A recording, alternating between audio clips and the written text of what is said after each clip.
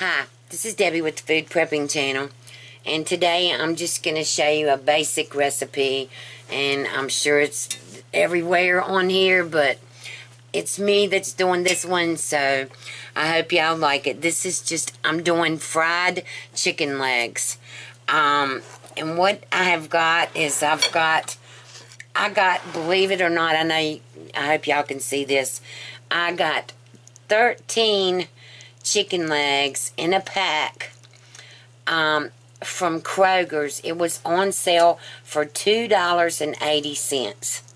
I got 5 packs of them. If I was going to do something for Super Bowl tomorrow, I would use chicken legs instead of chicken wings, because wings are so expensive and chicken legs are so cheap. So what I've done is I've been soaking my chicken in buttermilk, and it just gives it a better coating. And in this bowl I've got flour and salt and pepper, and I took my whisk and mixed it all up together. Here's my frying pan. This is an awesome frying pan, and you have to see if I can show you how big it is. It's really, really big. And I've got the oil in there coming up to temperature. And so what I'm going to do, let me make sure that you can see. Yeah, I'm just going to take a leg out and put it in the flour. Make sure that it's coated real good. And the buttermilk really does help with the flour staying on the chicken leg. And so I'm not going to do it. I'm not going to double crust this, because I'm just trying to get these cooked and have us something for dinner.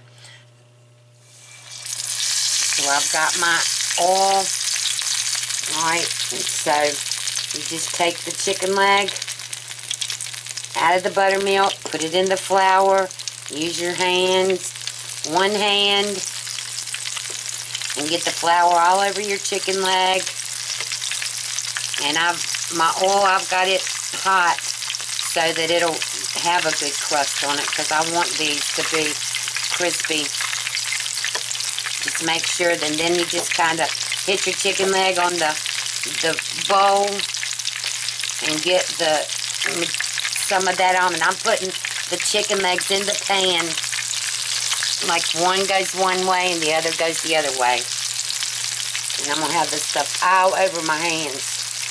But that's okay. These chicken legs are going to be amazing. And I used kosher salt and coarse ground black pepper in the flour. That way I don't have to salt them and pepper them in the pan or whatever. And I used canola oil in my frying pan. That's what I'm using.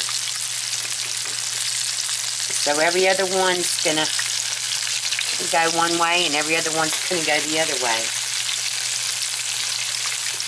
And you're going to get this stuff all over your hands. There's just no way to do it and do it without getting it all over you, unless you really are have a lot of time and can use the tongs and do it like that. But dude, I just use my fingers and do it. Alright, so this one will go this way. And I'm going to have to do 2 batches, but that's okay, because I'm making mashed potatoes and corn, and I got to do still the potatoes and everything.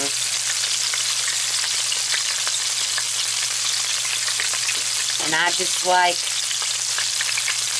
we all love chicken legs around here, especially the kids.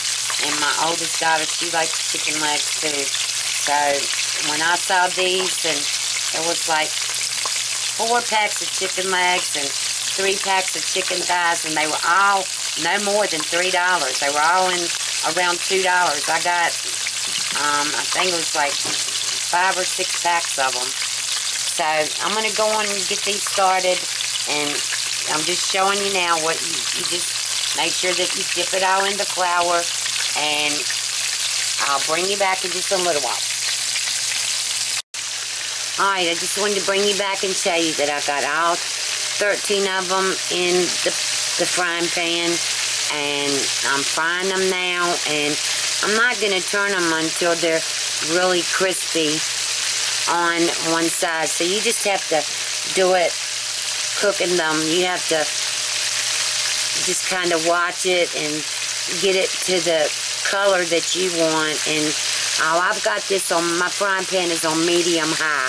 I don't have it on high, I've got it on medium high. So I'm just letting this cook, and my daughter's going crazy because she hates the smell of oil, cooking oil. And when I fixed those egg rolls the other day, she talked about it for 2 or 3 days, how she couldn't stand the smell of it. So anyway, we're going to have some good chicken legs, whether she can stand the smell of it or not. So I'll bring you back in a little while. Okay, I'm back. These have been cooking for about 30 minutes, and I'm going to cut them down to just medium now. I've cut them over, turned them over 2 or 3 times, and the skin's coming off of some of them. Here's one that the skin's come off of, and here's one, and here's one, and whatever. The skin is down in here. And so anyway, I'm cutting them down to medium now, and I'm just going to let them cook until I know they're done. And so like I said, it's been about 30 minutes now, so probably another 15 minutes. So I'll bring you back when they're done. Okay, I'm back. Here's the chicken. I let it fry for an hour, and it looks like it's just falling apart.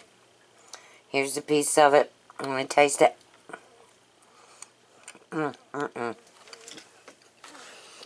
And I had a lot of Crispies too.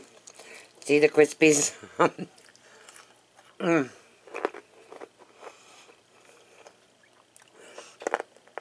This is so much better. And you could do these for Super Bowl weekend or any weekend and make them, fry them, and then put the stuff on them and have them a little crispy, and do just like chicken wings. So anyway, I'm going to fix my plate, and I'll bring you back. Okay, I'm back. And here's my dinner. Here's my chicken with my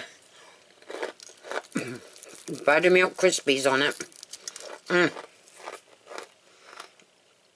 This is just so good. Someone asked the other day about my diabetes, and the last time I had my A1C checked, it was 6.2. And so I don't check it at home anymore because it was so good, and she took me off of, I was on metformin twice a day. She cut it down to 1 time a day. So probably the next time I go back, it'll be up. But I'm not eating out. I'm trying to fix good stuff. This is 2 starches, and then the bread and the breading on here. Yes, I know, but I am splurging a little bit tonight. I wanted some fried chicken, so that's what I'm fixing. And let me take a bite of this chicken.